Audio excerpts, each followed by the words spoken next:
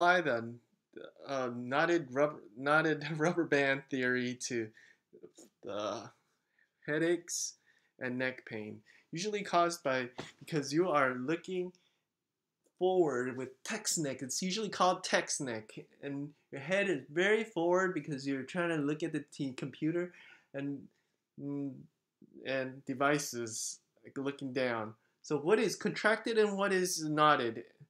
And so contraction is usually up in the front jaw area, underneath the jaw area, and in the front.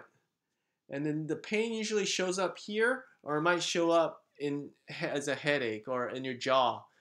So you so you have to massage underneath the jaw and the front of the neck